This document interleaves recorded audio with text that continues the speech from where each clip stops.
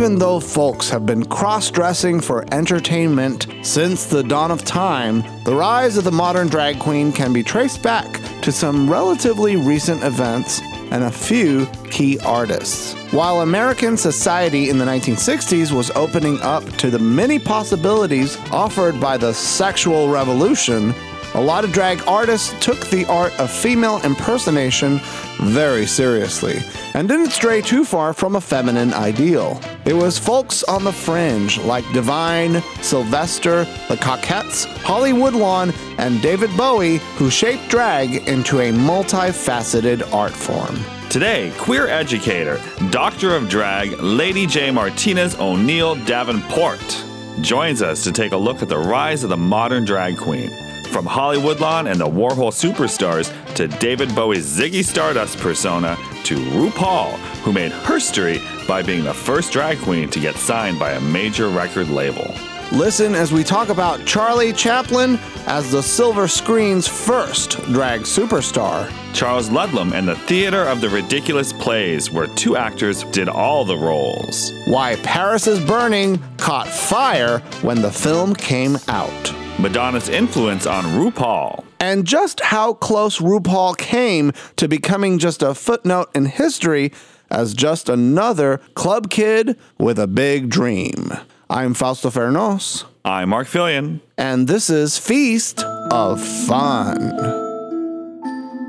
This holiday season, don't leave Feast of Fun out in the cold. Give the gift of 12 years of amazing podcasts. Become a Plus member at feastoffun.com/plus. Make a donation at feastoffun.com/donate. Or check out our store, feastoffun.com/store. Happy holidays. Merry Christmas.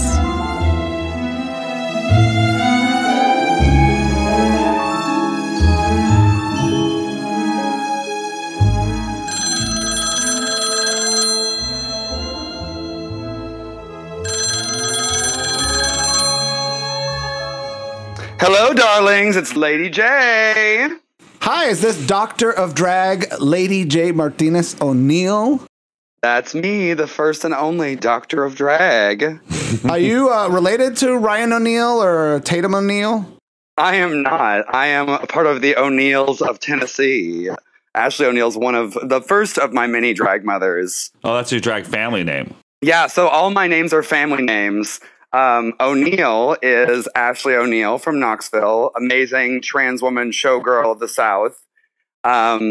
Martinez is Erica Martinez from Cleveland, Ohio, who adopted me into her family. And she is 45-time title holder, 5-time national title holder, pageant queen of the Midwest. And then the unnamed mother is Miss Hamblin, who was my best friend of like 11 years and who is really the person who started me down the path of all this research too and gave me the first stage I ever got on. And that is the little tiny skinny white boy that is Latrice's fiance. Oh, wow. You're actually biologically related to Latrice Royale. Well, yeah, I guess so. If he's my, I call him my mother, father, sister, brother. He's a little bit. So your full name is on Facebook is Jeremiah Lady J. Martinez O'Neill Davenport. If you're nasty, just the Lady J. Martinez. Yes. Or Dr. Lady J, if you really want to shorten it up. Dr. Lady. Because that makes it shorter. What do you want us to call you?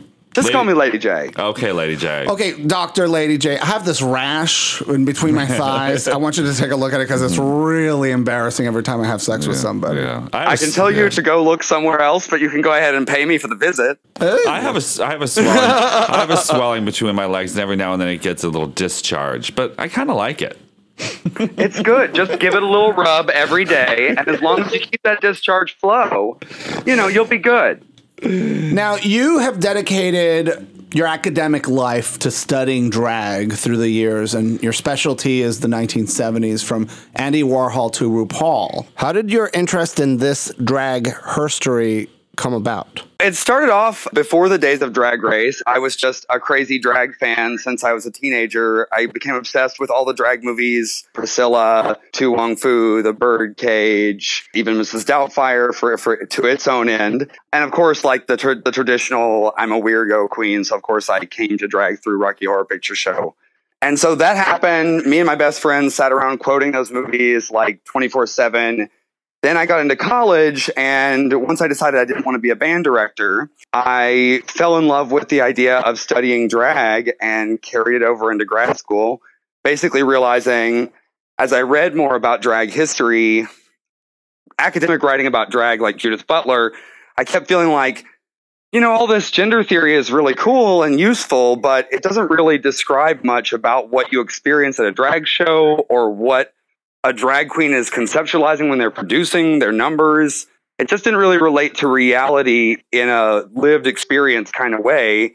And I felt like the more I tried to figure out where my place was in the world of academics and as a drag queen, I felt like, what am I most suited to do? What am I uniquely suited to do? And that is to be a drag queen sitting at a table of academics, trying to make the case that our art deserves as much study as sculpting or painting or performance art or whatever, and that it has its own separate history that shouldn't be marginalized in the way it has been or not even recorded.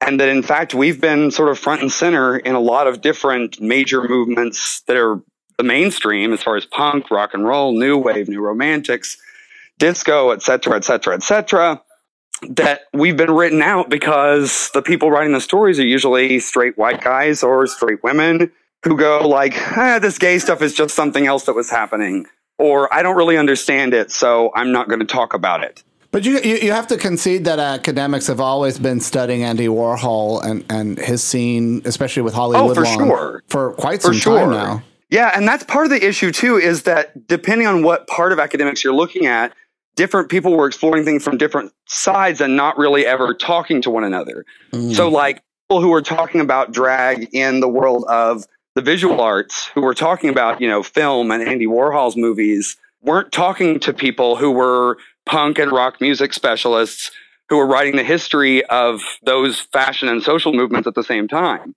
So a lot of those things get kind of represented in one-off kind of sources, but they never really become part of the story. You'd be surprised how many academics I've talked to who feel like they know something about Andy Warhol and have never heard of Holly Woodlawn or Candy Darling or any of those girls. It is interesting because like in college, I was really fascinated with Andy Warhol's club scene. I think there's a really great book by one of the club kids, Ultraviolet. Was her name? They didn't call themselves club kids; they call themselves superstars. Yes. And then a lot of these kids just did, very much what people do today in clubs, just do these outrageous pageants and spectacles. And, it was all about pushing boundaries. And much like RuPaul, Andy Warhol was very fascinated with transgender sex workers of his day in New York City.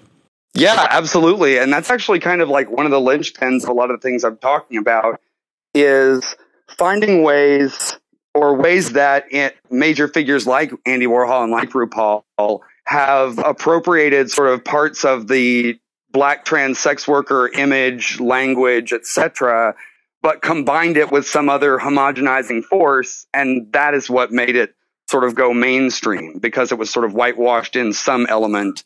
Does that make sense? Yeah. What do you mean by homogenized with something else? What do you mean by that? So, so when RuPaul takes the language of black trans sex workers and uses it inside of the song Supermodel, it changes that song.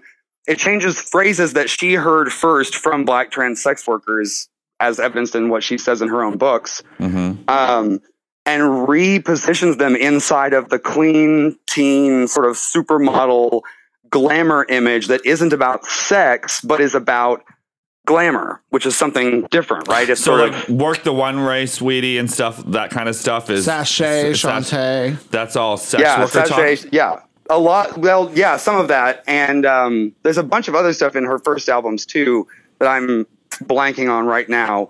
But tell the man with the money to come here and pay me.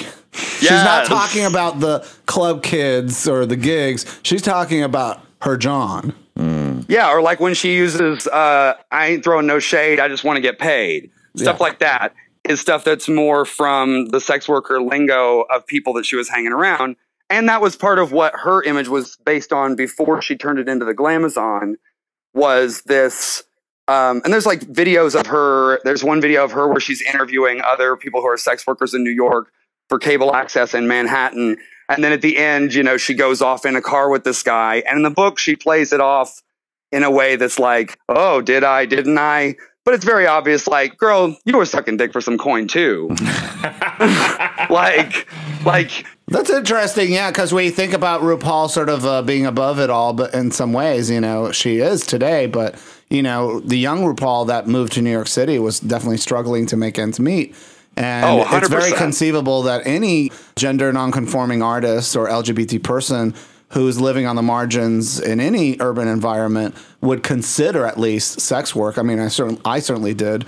And absolutely, you know, it's just a way of survival, but it's also a way that we express ourselves in our creativity and our sexuality.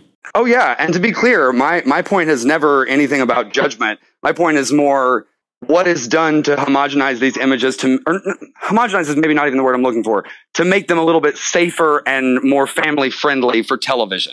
If that makes sure. I think a better. She sold it to the corporations, honey. So let's travel back in time 100 years ago to a comedian and crossdresser named Charlie Chaplin, who made this really fantastic movie. It's a short film called A Woman, where he sneaks into this young woman he's dating's house and gets caught by her father trying to seduce his daughter. And in order to save his ass, he dresses up as a pretty young woman, shaves his famous Charlie Chaplin mustache off, and then the father falls in love with Charlie Chaplin in drag. Hilarity ensues, and of course, Charlie Chaplin gets caught and gets kicked out of the house. When you think about like all the times in films and in popular culture where the humor is about the main character cross-dressing and then somebody falls in love, you think of Elmer Fudd, you think about Tootsie, you think about Tootsie, Some Like It Hot, Mrs. Doubtfire. All that can be traced back to that film, Charlie Chaplin, 1915, 100 years ago. You know, and in a lot of ways, like I don't know if drag has changed very much 100 years later, has it? Well, it's kind of been different. I always feel like drag is never one thing. Like that's one of the things I always try to focus on whenever I'm kind of thinking, well, is it this way or is that way? Is that whatever we're seeing in the line of history is such a thin, razor thin, tiny little slice of what's actually happening because so little gets recorded. But even in the teens and the 20s, you have kind of two really separate different things already happening. One is what you're talking about, which becomes there's an academic who has a word for it, temporary transvestite movies where people have to be, it's usually a straight guy becomes a drag queen or is put in drag in order to get him out of a tough situation or in order for him to escape from something or to pass as somebody else or whatever. But then you also have like the tradition of balls and pageantry that was already coming up through the early 1900s that becomes these queens that in the 20s and 30s, like Julian Eltinge, like Frances Renault, and there's a ton of others, who you can go and see their live show. They tour around like the same kind of vaudeville circuit that burlesque girls do. And then you can buy sheet music with their picture on it. And in fact, you want to talk about something not changing, RuPaul, what she has done to market drag goes all the way back to the 30s with Julian Eltinge, who not only had sheet music with pictures of him in and out of drag on it, but he also sold a Drag U style magazine. In it, he sold Julian Eltinge cold creams, Julian Eltinge face powders, and Julian Eltinge little sections that were basically like, if I can do all this to make me look so beautiful, think what I could do for you, ladies. What years are we talking here? He started in the teens when he was a teenager, and then by the 30s, he was one of the world's biggest stars, like a multi-millionaire with his own like 3-story high billboard on Broadway and a theater named after him on Broadway. He was like a superstar, but I will say he also ended up at life in a very destitute place because when those laws came around that you couldn't wear, X number of women's articles of clothing, they shut down his final show that he was trying to raise money with in later days. And he had to stand next to his costumes on a rack and just sort of describe what he would have done in each of them. Oh my God, that's so sad. Yeah. Isn't that so tragic? That was like in the late 40s, I want to say. And there was because he used to be able to do this, and they passed some laws being like men can't wear women's clothing. Yeah. And so then they would come in, and especially because, like, you know, a lot like anything else, a lot of times a lot of queens could go under the radar and nobody's looking for what they're doing. But because he was a big star, as soon as the whole thing was announced, it was whoosh, just shut down immediately. So yeah, it's crazy. Andy Warhol was this graphic designer who sort of became a sensation along with a couple of other gay men, Robert Rauschenberg and other to create what's now known as the pop art movement, and really sort of associate gay culture and gay sensibilities with art.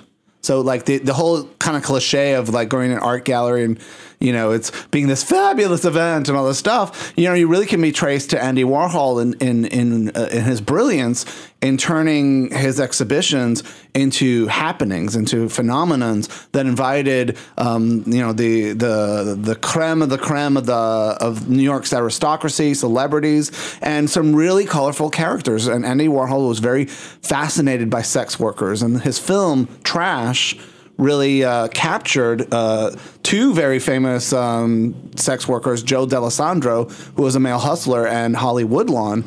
And, you know, in many ways, they just sort of played themselves in the film. And his approach to making movies was just treating people, you know, it's kind of like the beginnings of a reality television show. He just basically had them play themselves and act out and ham it up in front of the camera.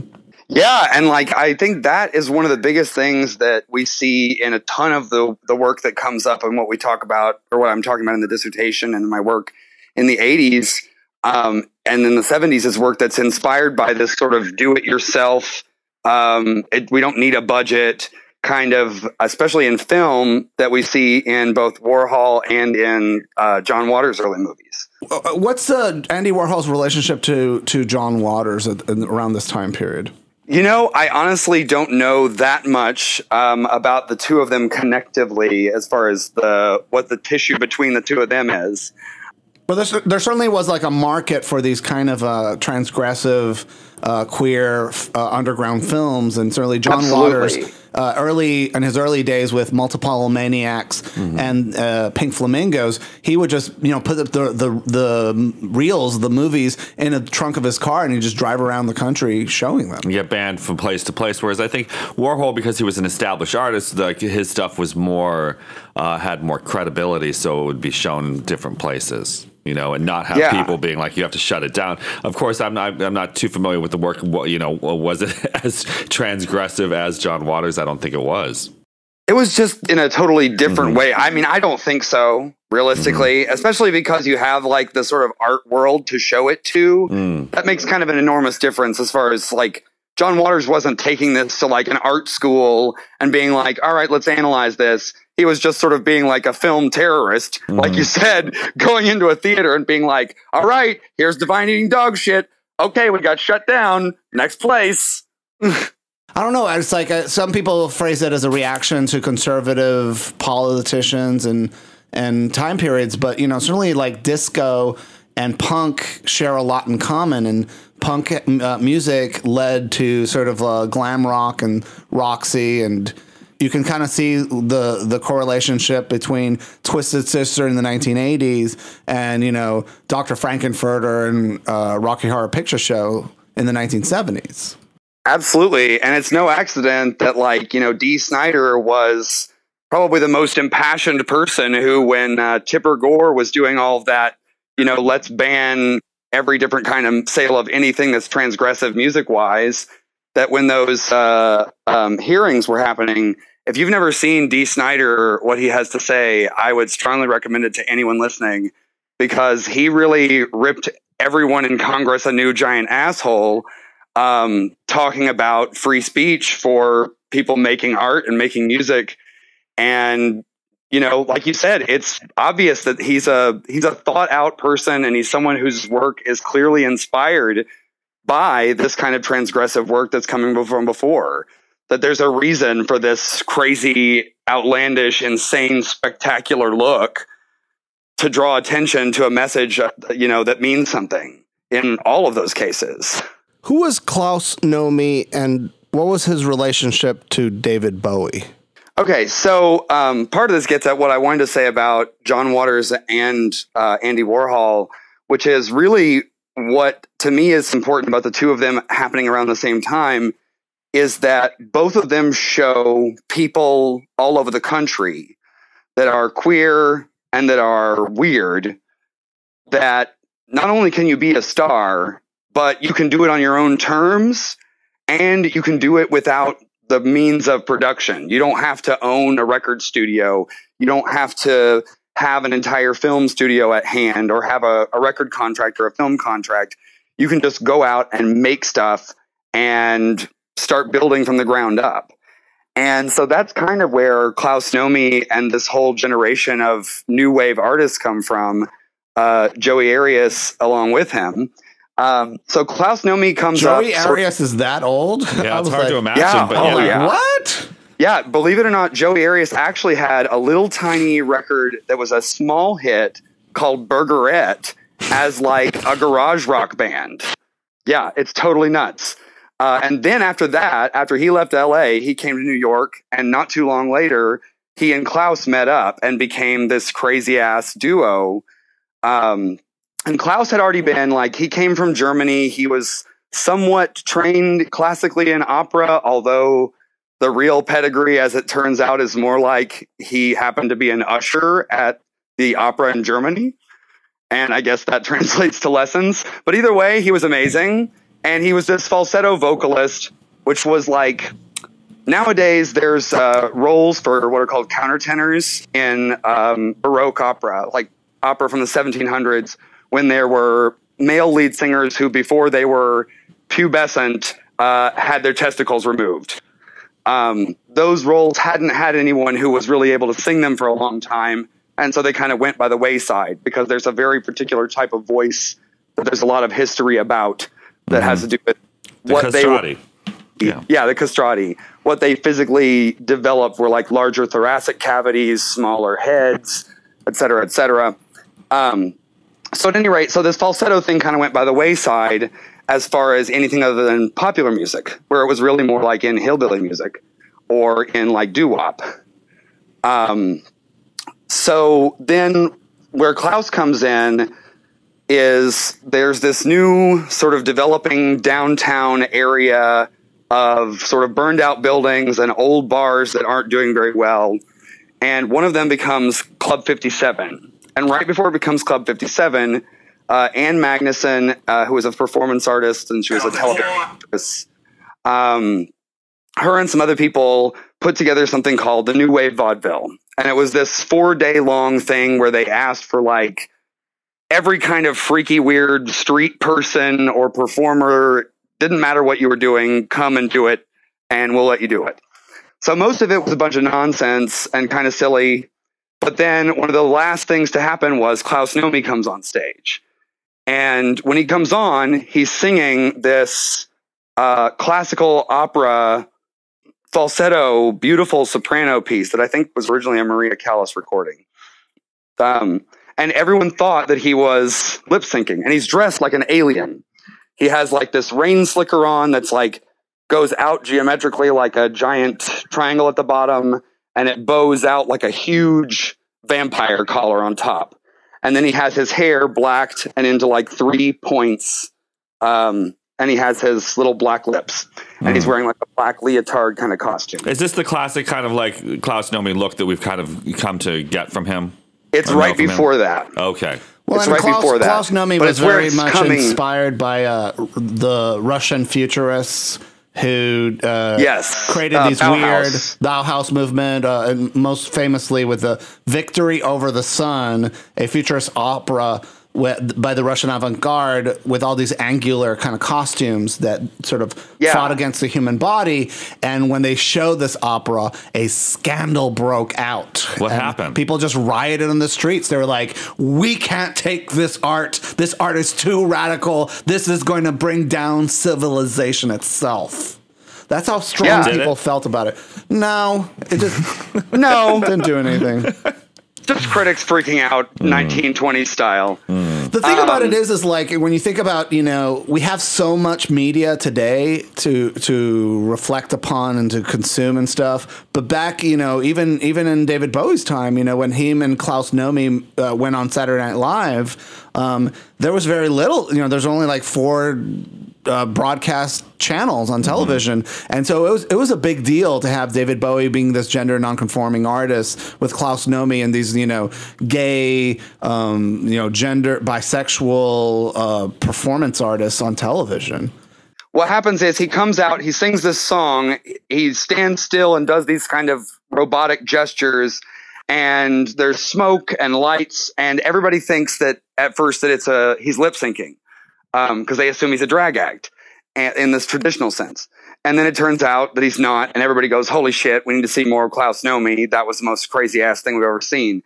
And Joey Arias and then Kenny Scharf and several other people all join up in this team called the Nomies, and they become these alien people who live on stage and off stage in the same way that they were emulating David Bowie's Ziggy Stardust. So, like, he was Ziggy Stardust all the time when he became that character. And so they wanted to do the same thing. They slept in a tube. They ate space food, whatever that means. Is that where Lady Gaga got her sleeping in an egg from? I'm sure it's one of the places. That or one of the Michael Jackson hyperbaric chamber things. What seems like a lot of performance artists have always sort of wanted to sleep in little pods and crawl. There's something dramatic about hatch. hatch. I mean, it's that whole thing about creating yourself and coming out of an egg, you know? And I mean, before Madonna was even around, it's like sort of David Bowie was the godfather of reinventing yourself, wasn't he? Oh, yeah. David Bowie and Cher, to me, are like the two people. But Cher's were like reinvention in moment to moment to moment to moment to moment to moment. Whereas David Bowie was a full recreation, like a whole new era every time something new comes. Mm-hmm. And I think that was the reason he did this is because, you know, obviously because he's a very creative person, but also to just kind of get people reinterested in him again, right? Because you kind of, you know, when people say, oh, I know that, you know, and then they, you know, you want something else, you hear something brand new because we always want something brand new and shiny.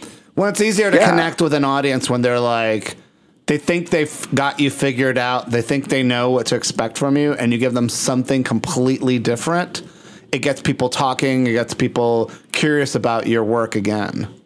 Yeah, I mean, there's a reason why Lady Gaga has done this whole, like, everything she does is kind of in the wake of Madonna and David Bowie, because it's that whole recreate, new sound, new image every time she comes out with a new thing. And it's always something that's a pretty hard left turn from the last thing. And then, is there a relationship? Because in preparing for the show, you're telling there's a relationship between Charles Busch and Klaus Nomi. Yeah, so both of them come up through. There's a guy named Charles Ludlam who creates this ridiculous theater that is sort of an anarchist, sort of strange performance art theater based in combining sort of really high art concepts with really lowbrow kind of stuff. And, you know, shit jokes and Shakespeare, you know, in a certain sense. That's a gross that's over summing up, but that kind of gets to the point. And so both of them come through his theater and learn a lot about, he has like a whole manifesto and all these particular rules of how to do this kind of theater. And they both come up through there and learn a lot about how to create a stage show out of nothing, which is what the Ludlam's Ridiculous Theater Company was really doing at the time. So yeah, so Charles Busch, I think right after that ends up doing Vampire Lesbians of Sodom, which becomes like, I think it runs for like 280 weeks or something, off Broadway. And right after that is when Klaus Nomi starts to rise up through the new wave nightlife scene, through Club 57 and Danceteria and all these different places. And so Charles Ludlam sort of had very much of a drag sensibility. that influence a wide variety of theater artists like Charles Busch with Vampire Lesbians of Sodom, but also he influenced very much the Rocky Horror production and its own camp aesthetics. Yes, absolutely. And it's that's one of the things that's kind of, I hope, will come forward as more people start to do work like I'm doing, is that really what you see when you look at even one single place like New York City. I mean, granted, New York City's a hell of a lot, but it's one place really. And as far as that goes, like just looking at the history that I'm looking at, most of it is coming through like 3 or 4 clubs. If I went around the corner and down the block, I could write a whole other history about drag.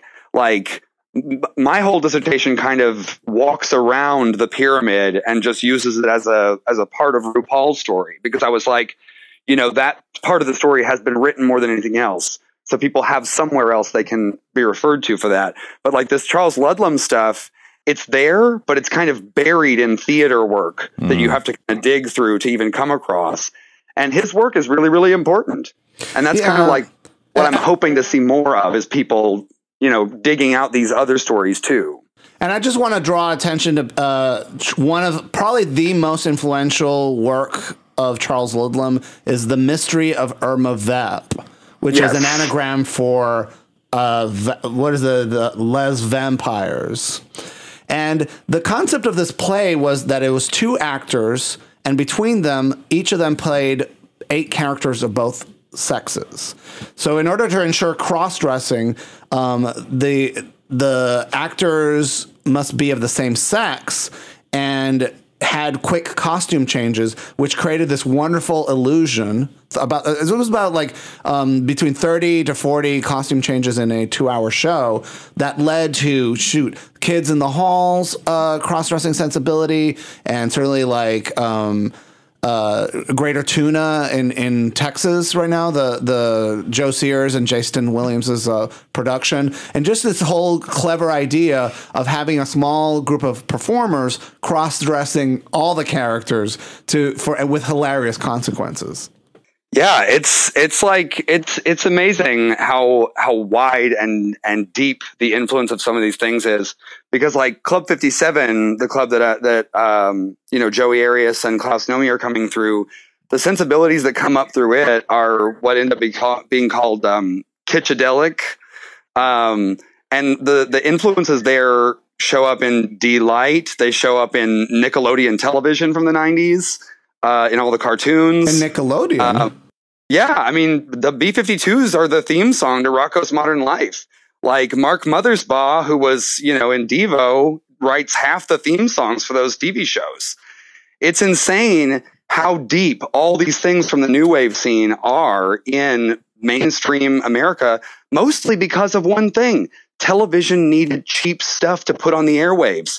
And these people coming out of the new wave scene were like, sure, we can help you produce something that costs nothing, And so like we end up with shows like, when I was a kid, like Kablam, a TV show that's made out of all stop motion of just like knockoff brand toys, or Stickly, the host, who is literally a popsicle stick. And certainly, like, New Wave gave rise to postmodernism, which deeply influenced Pee-wee's Playhouse. And Pee-wee's Playhouse is like huge in everything that we're talking about here, because all those people were coming through the Groundlings, and guess who else came through the Groundlings? Joey Arias, Elvira. Yeah, so like all these people, it's crazy how these little sources of these just little like creative powerhouses, like the Groundlings, like Club 57, like the Pyramid, like the Tunnel, were producing just like shitloads of creative people who were able to go out and do something with what they made at this little bar that costs, not that much in the beginning. Well, New York was a much different place at that time. It was the 70s into the 80s. There was a lot of white flight. That Lower East Side was, a cheaper place for people to live. And so what we know artists need the most is cheap rent. Well, and also to me, what really strikes me about that cultural time period is so many comedians and performers and actors wanted to be known only as the creations they had made. So like Elvira and Paul Rubens and RuPaul and Max Headroom. I'm thinking of Klaus Nomi, certainly to this degree, David Bowie. They didn't want to do interviews out of their costumes. They wanted to be seen as these fantastical creatures that lived every day of their lives. And so every time we see them like making videos or films or whatever, we see this really magical universe that the character inhabits. You know, and certainly like Elvira's film, what is it? Is it Great Mistress of the Dark, I think is the film. Yep. We see, you know, the world created by Elvira, but also, you know, Pee-wee's Big Adventure also has that same approach that, like, Pee-wee wakes up out of bed as Pee-wee Herman. RuPaul wakes up out of bed with all the curls and all the blonde hair. We don't even get to see RuPaul out of drag until much later in his career. Like, that was not something that was, RuPaul never did interviews out of drag. Yeah, and even like something as mundane and straightforward as like Ernest Goes to Camp. Didn't he do all his interviews as Ernest? Jim Verne, yeah. I thought so. Yeah, it was. Yeah, so that's like another thing, right around the same time. And even when we started doing this podcast, we had a really hard time interviewing performers and comedians and actors because they didn't want to get out of their character to do the interview. And like, I'm thinking about Miss Richfield. Sure. I'm thinking about a lot of the early drag queens that we interviewed. They wanted to be like, "This is my character. That's who I am. Don't refer to me as my boy." But you know, a huge game changer for a lot of that stuff was Facebook, because that whole real name policy, and then people having to like, you know, being more comfortable, and also I think also to the advance of gay rights too. A lot of people that were queer were like, "Listen, I don't want to get fired from my day job, so this is my character and that's it. I don't want my real life put out there." So yeah, and it's a whole thing with that whole like era that we were talking about of drag, because really like that's one of the central things that I talk about as far as the history, and one of the things that changes that's so important, that makes drag more marketable, is that it's not reliant upon an impersonation. Like every other kind of drag, like so much of the drag that came before was either impersonation of, you know, it was the standard, like what I would think of now more of like as tourist drag. Like, you know, if you go to a tourist bar in Florida and it's primarily like straight couples in their 50s, the show you're going to see, or if it's Vegas or wherever, the show you're going to see is like a lot of impersonators and then a lot of glamour. Like it's all kind of very old school drag. But then what happens when all these queens who are inspired by 1960s television, like RuPaul, like Lady Bunny, like Joey Arias, like all these people, what you start getting is these characters that are caricatures, that are creations of those people, like you were saying, that they live and occupy in, you know, Misunderstood, Perfidia, Lady Bunny, RuPaul, even, you know, women who do this, like, what's her name from Delight, Lady Miss Keir. You know, there's a whole lot of this character creation thing that's a changeover. That's a huge changeover in drag, because it now means you don't have to worry about that person's career, that person's image, its ups and downs, because it doesn't, it's irrelevant. You can now, everything's dependent on you. Because back in the day, there was 1,000 Judy Garland impersonators, but now there's not so many, because just the demand is not there anymore. And people forgotten who Judy Garland is, which is a horrible thing to say, but it's, you know, sadly becoming true. I think part of it is like, you know, if there's 800 videos of really amazing Judy Garland impersonators from the last 30 years on YouTube, what are you going to bring to the table as a new Judy Garland impersonator that we haven't seen 800 times? Because if you're going to bring me something new, then by all means, bring me the fucking Judy. Like, I will eat it up with a bowl. But most of the time, you know, do I want to see somebody do the same bit I've seen as a talent in a pageant 800 times? Probably not. But, you know, we don't want to see another reiteration of the exact same thing. Do something new with it. And what about Boy George and Lee Bowery? So Lee Bowery is kind of an interesting character, because even the people, he's not part of the new romantic scene proper, because that happens like in the early 80s, almost at the same time as New Wave is happening and Klaus Nomi and Joey Arias are happening. Lee Bowery comes along in like 84, really like 85 into like any kind of a big position. And by the time he's come along, sort of what the New Romantics in London started off as like a little tiny club night called Billy at the Blitz, or Billy's Bowie night at the Blitz. And it started off at a place before that called Billy's. And it grew to like several hundred people, became this huge successful night where the music was all mixed. And it was all like, you might hear David Bowie, you might hear some German music like Kraftwerk. You could hear like any sort of kind of a thing. And everybody was dressing up in these really beautiful costumes that they were getting by making fashion out of stuff from thrift stores and a lot of stuff from this one big costuming store that had historical costumes that closed down. So everybody bought a bunch of stuff for really cheap in like bin sales, basically. And so that becomes its own world, by the sense that it starts to produce, you get like these magazines that all deal with taking photos and reporting on the nightlife in London that's based around this New Romantic movement. It becomes really, really huge, kind of like disco did after Saturday Night Live. So everybody from the suburbs starts coming in. The clubs don't really resemble what they were supposed to anymore. And by then, Lee Bowery shows up, but with the sensibilities of a New Romantic who takes everything into a crazy direction. And all those people who had been part of that scene, like Boy George and Steve Strange and Rusty Egan, all sort of flock around Lee Bowery. And he has sort of an explosive moment in the sun for a few years. Because what he does is totally tears apart everything about what drag means. He's morphing the body into weird, grotesque shapes, covering up the head with, crinolines and Bart Simpson masks and exploding, gigantic stomachs. He's giving birth to his wife, Nicola Bowery, while singing "All You Need Is Love" by the Beatles. Well, they're screaming it out. They're not just singing it. They're just like, "All you need is love." Exactly. And then on top of that, doing stuff like, starting like Minty, his music group, and singing a song about a lesbian bar called Fist, and singing a song called Useless Man that is filthy and amazing and like hard and fast and like metal. Just sort of experimenting with all kinds of different things. And most significantly is that Lee not only owns his own nightclub that becomes sort of a magical and horrifying place, he also gets taken seriously by the legitimate art world as it is.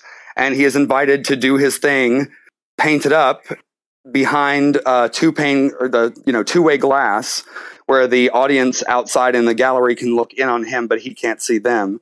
And he basically just preens in front of a mirror on a divan that he's laying on for many, many hours every day. People start to realize this is more than just drag. There's something more to this.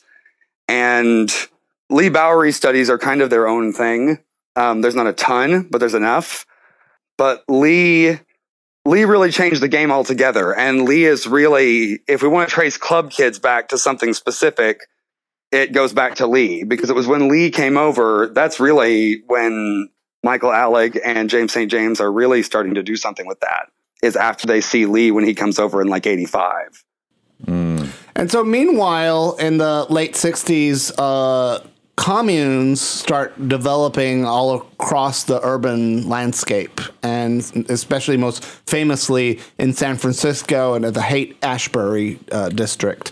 And one very famous commune was Cauliflower, which was the home of many hippie artists, men and women, who formed a group called the Cockettes, and gave rise to one of the greatest drag legends, Sylvester, who you guys all know for her song, "You Made Me Feel Mighty Real." Yes. I love some Sylvester. That's one of my favorite days when I used to teach history of rock and roll.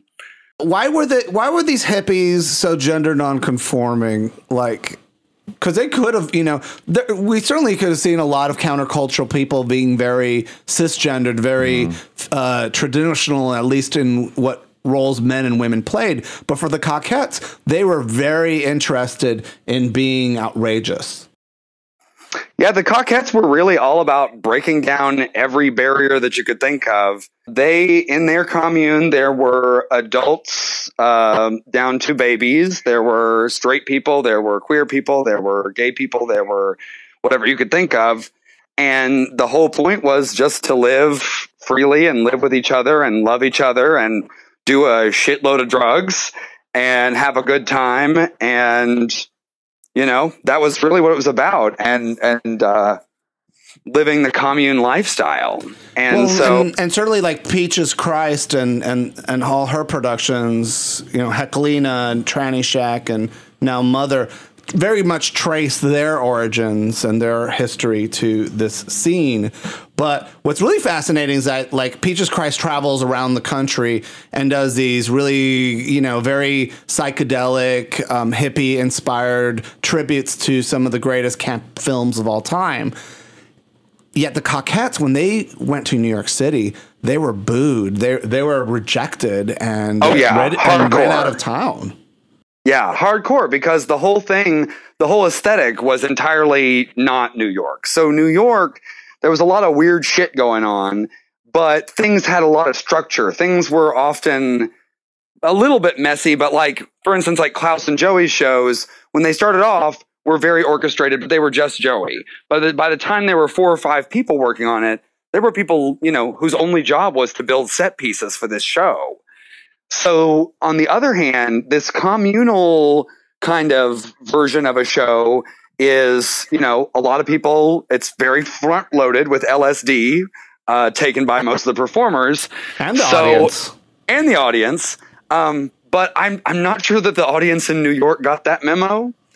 So they showed up sober, but the performers were high. Yeah, and that kind of to me seems to be like part of the issue, is that it seems like the people that came to New York, Angela Lansbury was there. And I love Angela Lansbury. But like, I kind of think that they were looking for like a queer Broadway tribute a la Hair. Mm-hmm. And instead they got like a bunch of messy hippies who just were really messed up and like having a good time and throwing glitter around and, being nuts. And there's not a lot of structure to it. It's like a very free form kind of thing. And so I think their response was, get the hell out of New York and go back to San Francisco, you bunch of dirty hippies. And they were fine once they went back to San Francisco, but it with just a tail between their legs. I mean, they were I think the group suffered tremendously about it. Yeah, in the long run, that was when the split started, I believe, that formed the Angels of Light, which was, if I remember correctly, don't quote me on this, but I believe the reason why the Angels of Light split off had something to do with that one of the one faction wanted to get paid, and the other group wanted it to continue to be something that was for the community, by the community, communal style, no payment. And I think that kind of split off. And then I think Hibiscus, who was the head of all of them, who had started the thing, went with the Angels of Light, and then I think eventually tore off onto his own group from that too. And for people who don't know who Hibiscus is, out of drag, she was a anti-war protester. Most famously, that photo that was printed in Time magazine of her putting a flower into the rifle of a soldier. It was sort of defined that generation. And Hibiscus also was very well known in the New York City fashion industry as a male model, and was rejected by the Cockettes and was kicked out of the Cockettes. And I've noticed he was too beautiful. Well, because they were kind of jealous of his own independent success, and I think the Cockettes also had sort of a love-hate relationship with and they don't really talk about this too much. But, and even in the documentaries to this day, it's kind of taboo topic, but they were a little jealous of Sylvester too, I could imagine. I definitely felt like the documentary is really fun, but leaves a lot of information untold. This is something that was said about Harold book, and I still haven't read it. This is something that was said about Harold Washington most recently by a lot of conservative politicians. Harold Washington was the United States' first black mayor, and in Chicago certainly changed the political landscape in making politicians more interested in diversity and becoming accountable to people on the margins of society. And the reason that Harold Washington and people like Sylvester and Hibiscus and any kind of these leaders who are very unconventional and very progressive-minded leaders are celebrating their death. Martin Luther King Jr. was one of the most unpopular political leaders of his day when he died, at the time that he died. But they're celebrated because they said that the dead cannot lead, that the dead have no political impact. But the reason that Martin Luther King Jr. and versus Harold Washington is, celebrated and have a national holiday about it is because Harold Washington to this day still influences people on the political landscape in a way that Martin Luther King Jr. Really never was able to. And so it's the idea of that these really influential figures, we don't celebrate them as much today because of the fact that they still have a powerful impact on us. And, it was this idea of it's an interesting problem that a lot of LGBT artists have faced throughout these generations, which is that we want to reach a wide audience. We want to be accepted and embraced by our society.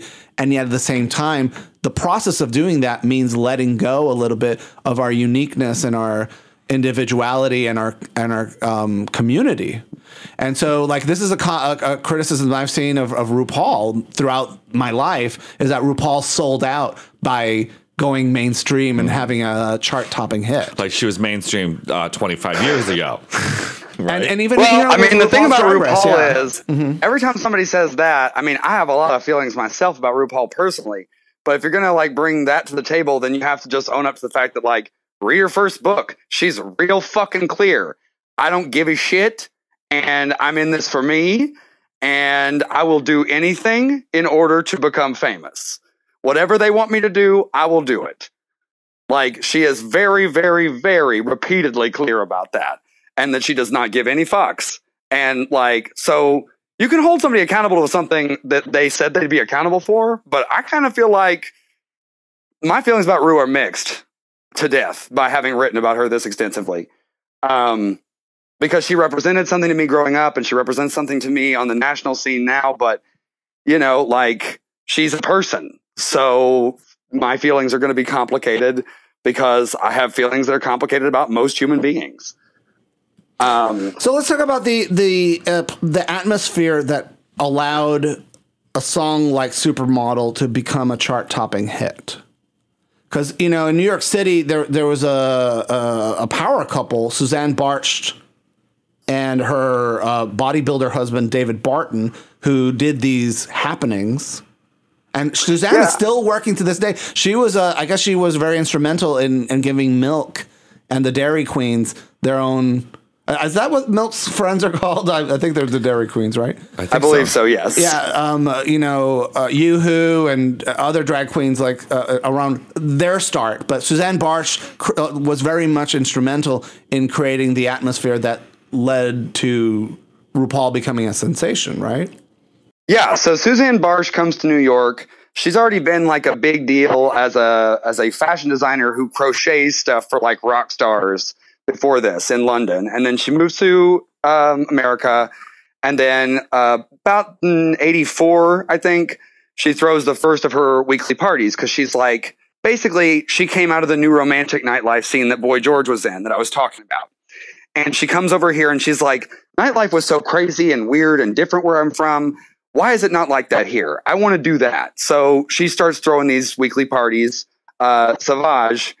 And Michael Musto starts showing up. Everybody starts showing up because the magic of what she's doing is combining sort of high culture, low culture stuff all under one roof, and having many different experiences that you can have in one particular place. So you have drag queens, you have strippers, you've got all kinds of people that are different who are hired to be, the color for the room, essentially. Something pretty to look at and fun to talk to. And so this fosters this, incredible nightlife. And key to this, why it's so important, is this is one of the first times that people can get real money to pay their fucking bills with, because Suzanne Barsh is actually paying people and paying them decently. So you can like go out and be RuPaul and work for Suzanne Barsh, you know, multiple nights a week and bring home enough money to pay your actual rent. And that's the real key. And that's so much of like, you know, why it's so hard to do drag and be a drag queen is because a lot of times, you know, the community for a long time has not supported it. And a lot of people won't necessarily pay for it. And that's why they need every dollar that they can get when they are out there dancing, because it costs so much just to put on drag. I think Kim Chi said in an article recently that to even if you wanted to start from zero and you had nothing and you wanted to come out like a really well looking good queen, it would cost you at least $600. And I don't know easily, any at club least. that's going to pay most girls $600 to show up, you know? No. You're lucky. But Suzanne Barsh was unique in that way that she was spending considerable amount of money just to encourage people to dress up in a weird costume and show up at her club events. And that she was paying people that were considered to be like on the same like social ladder level as like sex workers. And she had a lot of sex workers working for her as well. So she's got like drag queens, she's got strippers, she's got, you know, everybody. But she's paying them real money that they can actually survive on. And that's like, you know, like we said, that's pivotal. That's crucial, because that again gives you more of a better place to position yourself when you're looking for the next gig up. Because like, you know, most nightclubs before this, and frankly now, like you were saying, keep you in a place where you are never able to have enough money sitting behind you that you can leverage yourself up to that next level of doing what you're trying to do. You know what I mean? Jenny Livingston, she was a graduate student at New York City in film school, and she decided to, she was a lesbian woman who was interested in gender nonconforming performers in the underground ball scene. And so she made this very powerful, influential documentary, Paris is Burning. Why, you know, there were other documentaries and other films made about, you know, drag queens and ball performances. Why was Paris is Burning so different in the way it was received? Paris is Burning came along at a crucial time, and Jenny Livingston happened to seize upon the right thing in the right moment. Is really, she got lucky. Yeah, she got lucky. I think, well, I'd say she made an educated guess. I'll put it that way. Because I think there's an element of her recognizing something was on the level and coming up. But most of it is seeing that and going, aha, I can be the one. So what happens with Jenny is, number one, there's so many problems with the way she approached the entire scene. If you watch other documentaries, like How Do I Look, which was produced and the money was given back to the ball scene. What you see is people who are going to college, people who are going to school, people who are doing a lot of different things with their lives. But none of that was represented in that movie, because when she came in, her people literally came in and said, you know, we're looking for the prostitutes. We're looking for the drug addicts. We're looking for, and then they're manufacturing some narratives so that is what appears to be. So you see a lot of people with a lot of achievements that were in that movie, in the movie How Do I Look?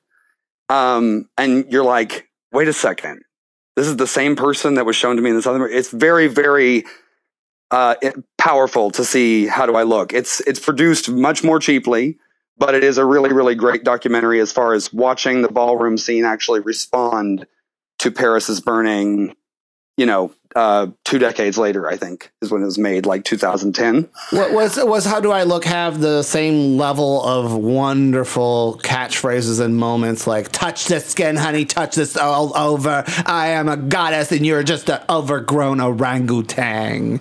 Or, no, you know, now I will like say, shade or, because that's what I was going to say. The other thing is, as problematic as Paris is Burning is, it's also still important. It's problematic, but it's still taught.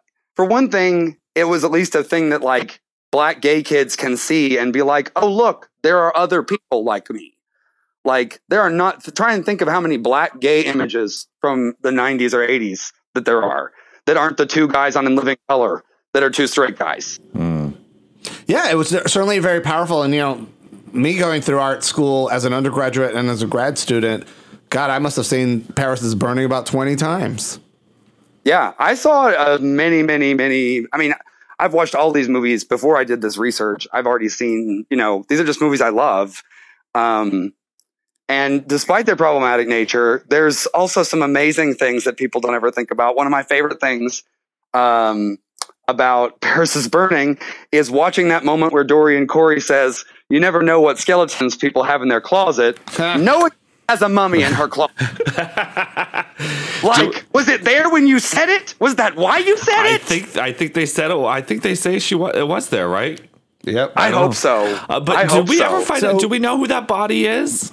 All that I know is that the rumor of who it seems to have been was a guy who did a bunch of horrible shit to people and maybe raped some people. So it seems like there was a reason why she did what she did. So I'm cool with that if that's the case. I mean, according as of taping this right now, I'm looking, there is the body's, I guess, was identified as Robert Bobby Worley, who, and he had a bunch of criminal records, raping and assaulting women in the 60s. Yeah, see? So he was probably a figure that was harming. I mean, I don't want to, you know. We don't know, but maybe Dorian Corey was, you know, even. I wouldn't be surprised because Dorian, everywhere people don't realize. We don't know. We just don't know. Because here's the thing, people don't realize Dorian was a big deal. Like Dorian, you can buy on eBay like a vinyl, you know, record of. It's like a comedy record that's pretty much just a bunch of drag queens cutting up backstage. That has her on it from like I want to say that's 69 or 70 something. I didn't realize that, you know, that was out there until last year or year before.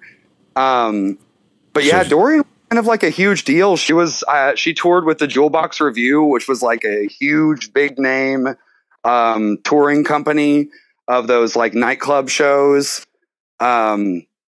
So like she's someone that once upon a time you would have been able to like buy a piece of memorabilia with her face on it. And then so she'd been around for a long time. She had some experience, and so if he came at her, she was like, "This is not my first day here." That's kind of what I think. Is that this was probably like, "Oh, girl, I'm not the one," and Dorian seems like not the one. So Paris is Burning is released in 1991. Then A Little Black Girl from the Brewster Projects. Well, actually, RuPaul was from Atlanta, Georgia, and living in California and stuff like that. But she decided with her friend Larry T. And RuPaul was dating one of the songwriters for Supermodel. That's part of the thing? Like a lot of people don't talk about is that Supermodel You Better Work was produced by Jimmy, Harry, Larry T, and RuPaul and Eric Cooper. And RuPaul RuPaul, like all great entertainers and artists, have falling outs with people, you know, and I think RuPaul also didn't own the full rights to Supermodel You Better Work, and that's part of the reason we've never seen RuPaul sort of acknowledging the anniversary of that song. She only owns. She either owns half rights or a third of the rights. But, you know, that song is iconic. But, like, the reality is, money-wise, it did okay. But its top spot on Billboard was number 45. And so in the process of recording this song, they reached out to comedian and actress LaWanda Page, best known for her appearances as Aunt Esther on Sanford and Son, and had her, pretty much sing half of the song. Work the runway, sweetie. That's not RuPaul. That's LaWanda Page. That's her too. Yeah, I don't know how much her check for that is, but I wonder because it had to have been pretty sizable. Because Ru said the only reason they got that line on there, that "tell the man with the money to come here and pay me," was because she walked in the door and said that, and Ru was like, "We're putting that on the record." That's amazing. And fascinatingly enough, and this is one thing I discovered from you, is that RuPaul had recorded the whole album and then started shopping it around to different record labels and could not find somebody to buy it. Yeah, nobody was interested. And it's still so bizarre that the record label that picked it up was Tommy Boy. Like a record label that's known for all like hip hop and rap artists at that point. And they're like, yeah, I guess RuPaul, this 8-foot tall blonde black drag queen. Yeah, this Why seems not? like. And sure enough, Monica Lynch calls them up, and Monica Lynch was the president of hip hop. She was the president of Tommy Boy. Of Tommy Boy, and she's a blonde white lady, and who had signed a bunch of different people that were really big sellers. That like I'm blanking who? on. I cannot think of off the top of my. But she signed RuPaul and said, we don't have a lot of money, but we want to make this work. So, like, the first big thing they really did was, again, going back to RuPaul's roots in, like, guerrilla marketing, and to make the music video for Supermodel, they just kind of, like, grabbed 2 camera people, ran into downtown, and started improvising stuff. And there were a bunch of kids getting off of school who were in uniform, and so they were like, let's just grab them and bring them in. So that's how we get that like iconic shot of the 20-foot tall RuPaul in her, that red Zaldi swimsuit with the train thing with the like 4 kids on each side of her at that water fountain. And then the rest of it is like, really what I love about that music video is RuPaul always says that she's like a sampling machine for pop, like for pop culture. And when you watch that video, it's mostly just her doing Gloria Swanson in Sunset Boulevard. Oh, yeah. Right? Like every gesture, every facial move, like half of that video is just her doing Gloria Swanson, and nobody ever mentions it. And I'm like, it's just her doing Gloria Swanson, the whole video. I'm going to have to rewatch that and look at it. Yeah, you're certainly wrong. Right. I mean, about that. Well, they're, they're classic looks. I'm ready for my close-up, the first Mr. time DeMille. I saw Sunset Boulevard, I was like, RuPaul took everything from that entire video from And this. certainly that video owes a lot to Madonna's video Vogue. And certainly is a direct, reference to that. I mean, the use of black and white footage, the close-up shots, the reference to supermodels, Madonna's Vogue rapped about Hollywood legends, and RuPaul in interviews said, these are my legends as these cover girls. Absolutely. Yeah, I mean, what RuPaul did to become famous, if you boil it down to how Supermodel goes kaboom, is RuPaul took the quotable lines and funny bits from Paris is Burning, mixed it with Madonna's Vogue, put a giant blonde wig with pin curls all over it, and made a superstar. And this would have never happened if it wasn't for Monica Lynch? That's correct. But really, like, one of the people I want to make sure I talk about before we finish anything is, we were talking about how do we get to the point of Paris is Burning and how did she know what was going on? Really what was going on was Willie Ninja was already kicking everybody's ass. Willie Ninja, by that time, had done Liz Torres. There was a song that was a ballroom hit called Still a Thrill. He choreographed the music video for that part of it. Then he was asked by Taylor Dane to choreograph Bobby Brown in Tell It to My Heart. And even though magazines call it voguing, Willie Ninja was the first one to point out that Bobby Brown couldn't vogue to save his life. So not really recognizable as such. But then, let's see, Malcolm McLaren from the Sex Pistols, to go back to that connection too, he was the manager of the Sex Pistols, creator of the Sex Pistols, and was Vivienne Westwood, punk fashion designer, her husband, and was also an incredibly influential punk fashion designer.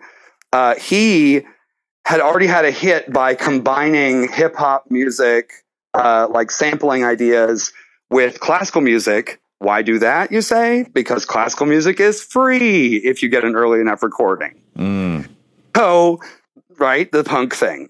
So then he does this again by doing a song that is all about voguing called Deep in Vogue. But he features Willie Ninja in the music video and 2 other voguers. And then even after that, and that was a hit. Like, that was a #1 dance hit. So Madonna knew that existed, and nobody ever brings that up. And then on top of that, and it was maybe 1 year ahead of her. And then right after that, between them, was Queen Latifah did Come Into My House, and also playing off of the house ballroom house idea. Also did have Willie Ninja and like 3 or 4 other Voguers in that video too. So it was something that was already on the up and the up and the up and the up and the up. So you know, Michelle Visage likes to say that Madonna saw her voguing at some club, and that's where Madonna got the idea for voguing. Michelle Visage is crazy. Michelle Visage would like to insert herself in the middle of history because Michelle Visage would like to be a lot bigger of a deal than perhaps history would have her be. So even saying Madonna, you know, ripped off voguing from Paris is Burning is not true. It really, she was aware of it long before because other people had already been doing it. Other major stars, Queen Latifah and I mean, Brown. like that's something that really, like, if I've said this before and I'll say it again, if one thing is printed on my tombstone, let it be Madonna and Jenny Livingston were not what made voguing popular. Like, that's not how. And here's the other thing: watch Madonna's music video, and you show me voguing in that video, because putting your hands around your face does not a voguer make, and she ain't doing it in the rest of the video. Well, other people are though, right? Sort of. Yeah. Check it out. Right. Check it out. Well, Watch the them idea of voguing, and then really is ask to yourself: pose are they just like posing? like a person who's being photographed for a magazine, and that's at the core. Making love to the camera. Yeah. Yeah. So she better takes work, the honey. ideas. But, you know, and the other thing that's really like, the thing that sucks most about that song is like, okay, so the ballroom comes into existence literally as a response to racist pageants in 1969 or so. There's like what we see in The Queen with Crystal LaBeija yelling at Flawless Sabrina. And then right after that, basically queens had been expected to whiten up their face, whiten up their skin, all of this to be competitive. And then they still usually wouldn't win, no matter how good they were. Sure. So that's why the ballroom came into existence. Literally, the place where voguing arises comes into existence as a response to racism. And then your thing that you're going to tell the world is, it doesn't matter if you're black or white, blah, blah, blah, blah, blah. Like, you missed the point, honey. Like, you really missed the point of what this whole... And so, that sure. sucks. And so with RuPaul, it's hard to underestimate just the sensation that Supermodel had, you know, and it seemed like everybody wanted to work with RuPaul. RuPaul was like the go-to gal for the gay community. I mean, you know, we had a march on Washington in 1993 in that summer, and, you know, probably one of the most recognizable and memorable speeches of that march is RuPaul dressed up as Wonder Woman, speaking before the Capitol steps, and really RuPaul seemed to says be, we're going to paint the White House pink, and she seemed unstoppable until she was paired with Milton Berle for the MTV Music Awards, and Milton Berle starts, you know, allegedly he backstage was being very obnoxious to RuPaul, and in some recollections of the story was wanting to show RuPaul his dick. Well, so he was sexually harassing RuPaul, and RuPaul was not taking, she was not having it. She was not having it. Milton Berle was famous for wanting to show people his penis and would often just pull it out and show it to him. Now, I don't know if he did that to Ru, but it wouldn't surprise me. And RuPaul doesn't really want to talk about it. And in the 2 times we've interviewed him on this podcast, he just kind of smiled and politely declined to address the story. Well, it's a painful period for him. It's a very painful period. Because it's like, it was his like how Kathy Griffin is going through right now with the Donald Trump severed head. That's kind of what RuPaul went through. So Milton Berle's on stage with RuPaul and starts being like, you know, when I was your age, I used to wear women's clothes too. And then RuPaul just turns to him and says, I love this comeback. And what do you wear now? Diapers? And then he's like, oh, we're going off script now, huh? And that was like all the shot heard around the world. People like, RuPaul is disrespectful to a comedy legend. How dare she? And I wonder if that would go down differently if it were now. Well, the response from people. You know, I don't know. I think after Harvey Weinstein, you can't be one of those people that's showing your dick out in front of people. I would hope so. You know?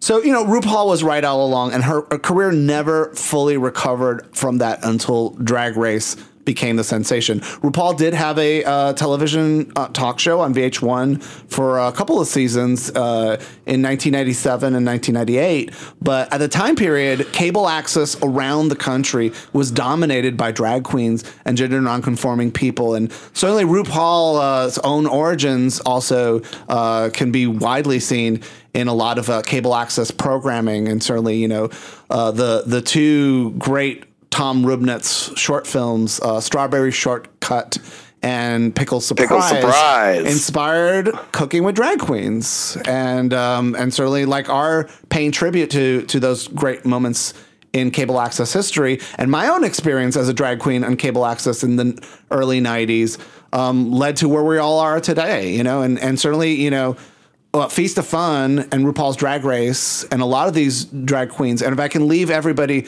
with something from here, is that we're very much a community. We inspire and influence each other in very deep, meaningful ways and continue to do so as the years go by. Well, you guys have certainly done that with me. Like, you know, like I think I mentioned this to you guys at Austin, but, you know, I've been listening for like 9 years. And when I started, you know, like, I think I started writing the year before Drag Race season 1. And there was like not very many places to find information about drag. And you'd just be kind of looking at like Misunderstood Screaming Queens website and trying to Google girls from there. And then I finally found your show and I was like, holy shit, I have hit the treasure trove. And I've been listening ever since, because nobody's, you know, there's not anybody else that's been like just documenting drag interviews. And you guys, like so many of these interviews have helped me find out little details that have led me down paths that have led me to so many of the things that I've discovered. And I am eternally grateful for that. I really appreciate that. And you know, somebody else who's part of our sort of ecosystem is James Mansfield.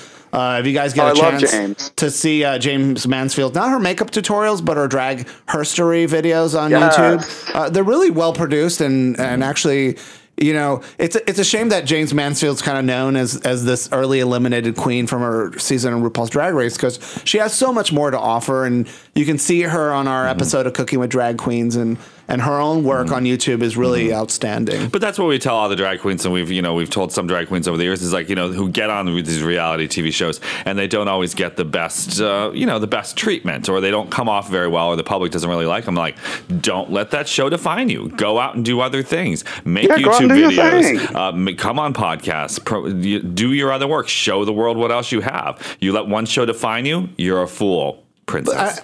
And part of it, I think, is, you know, when you spend a lot of energy and time quarreling with people or with your own community or yourself even, it's robbing you out of the very little time we have in this world and energy to create your art.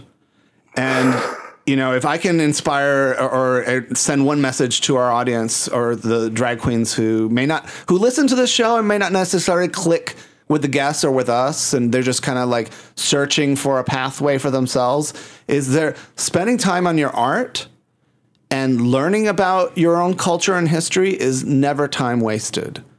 Truth. And that is, you know, the reason that RuPaul is so successful, and the reason we can do this podcast and you know, are seen as successful by some people, is because we put a lot of time and energy into building our community and reaching out to people, and most importantly, learning about who we are and where we come from.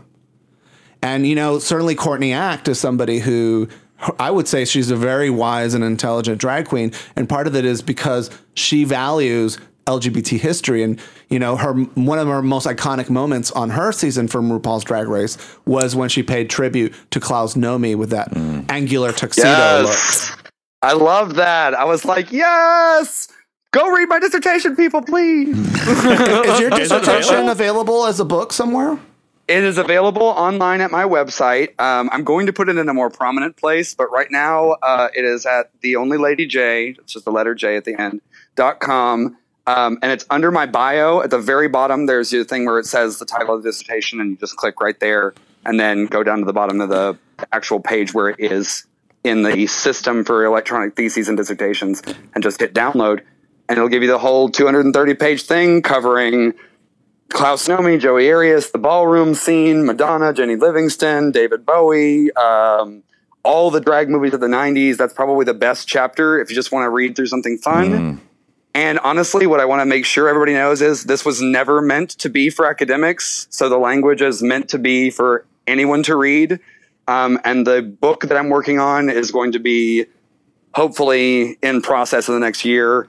And that'll be like half this dissertation and half like my history as a queer person coming out in the rural South and growing up in the middle of nowhere and finding these movies. And so you are a doctor of what? I'm technically a doctor of musicology. Okay. Which is like music history, that sort of thing. I'm trained first as a pop and rock music historian. And so this dissertation that you did about drag has a musical element because it's about supermodel David Bowie. There's analysis in a few different places. I look at musicology more as music is an object around which culture is structured and around which people build their lives. And how do we look at it in that way? How do we receive it? What do we do with it? What does it mean to us? What does it mean about a society and a place and a culture? Why is it produced the way it is?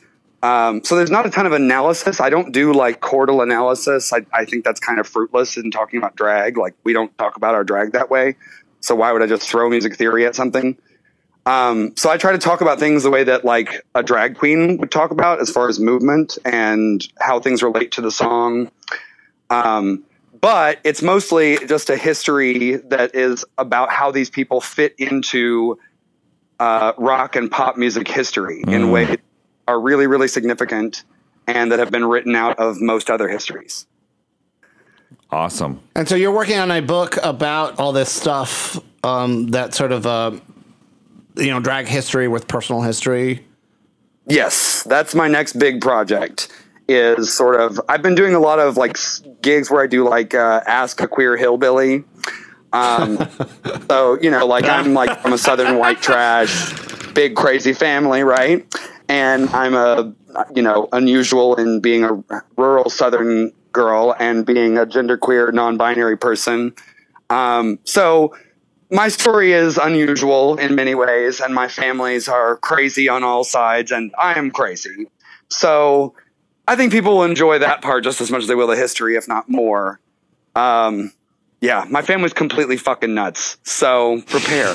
Well, you're from the backwoods of East Tennessee. Have you ever been to the Ferry Commune around there in Murfreesboro? Short Mountain? Liberty? Short Mountain is on my to-do list, but I have not been as of yet.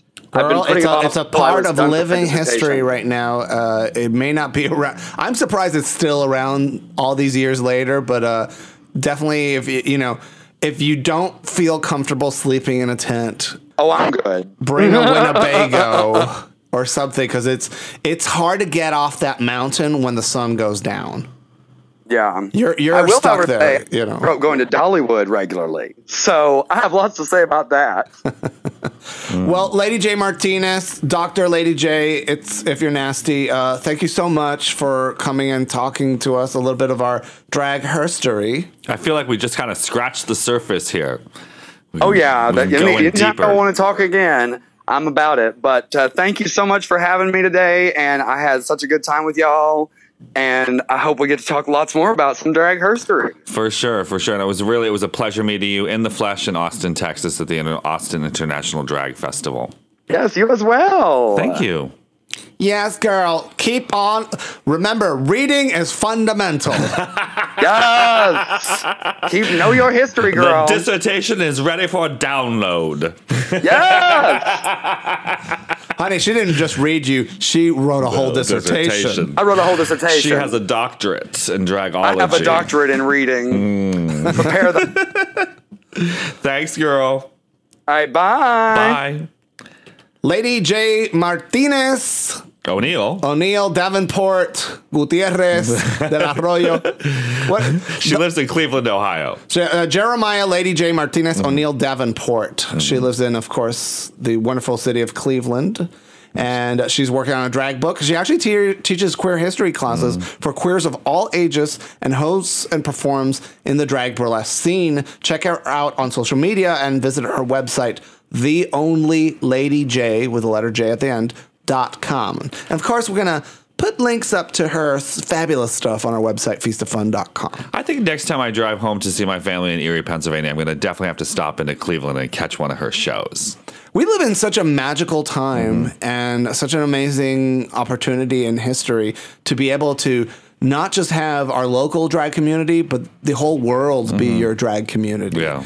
And be able to interact and visit and travel to as much as we can, either through the internet or physically, to see drag in all shapes and flavors of all ages and all kinds around the world at these conferences like DragCon or at these festivals like Austin International Drag Festival. And what's amazing about Lady J too is like, we have a former guest on the show, a past guest, Say Kevi, who did the whole food horny where he spilled a Slurpee on the sidewalk and then ate it up. Paying tribute to Divine eating dog shit off the sidewalk. I guess, Lady J brought him to Cleveland. Or brought them to Cleveland. I believe that Kevi's preferred pronouns is they and them. And she just hopped on a train and she picked her up at like 5:30 in the morning in Cleveland, gave her a couple bucks for the show and put her up at her house and had a good performance. So, if you're looking for a gig in Cleveland, hit up Lady J. She'll take anyone.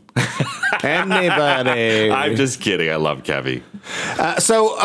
This is a magical time in our history, and we've been doing this podcast now coming in January for 14 years. Wow. And yet we have 3 weeks to save the internet.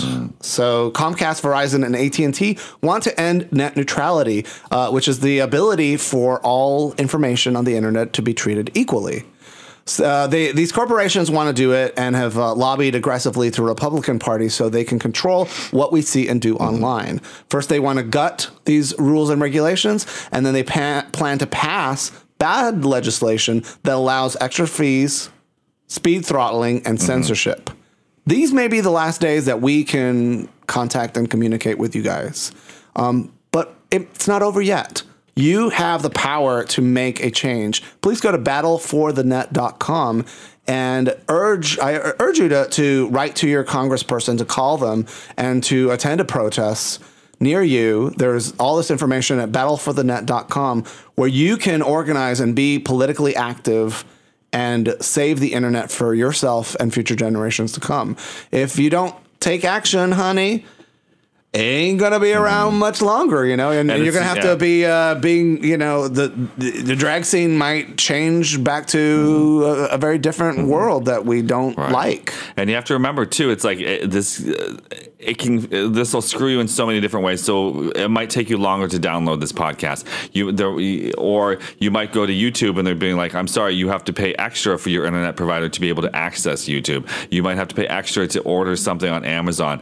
Or it's about freedom of information, that only the people with big money are going to be able to push out messages. And we know what kind of messages the super wealthy push out. It's messages that are only going to help them. And so the little guy, once again, is going to get screwed. And you don't want that to happen. We're able to do this podcast not because these large heartless corporations fund this show, because you guys make it possible. Because of your memberships on feastoffun.com/plus, we're able to continue doing this podcast for 14 years. We rely on you and your support to make it possible. So please go to feastoffun.com/plus and consider being a member today, or make a one-time donation. Put a little bit of gold coins in our as a Hanukkah present, or a little hot lump of coal, because coal, these days you need all the energy you can get. In our stocking at feastoffun.com/donate. I thought it was great when we were talking with Lady J too, and she was talking about how queer people can just kind of do these fantastic things on the cheap. And here we have this podcast, and it's relatively inexpensive to produce, but it still costs something. We still have to pay for the lights, we still have to pay for the electricity, we have to take time off from work to be able to do this kind of stuff. But we are doing it.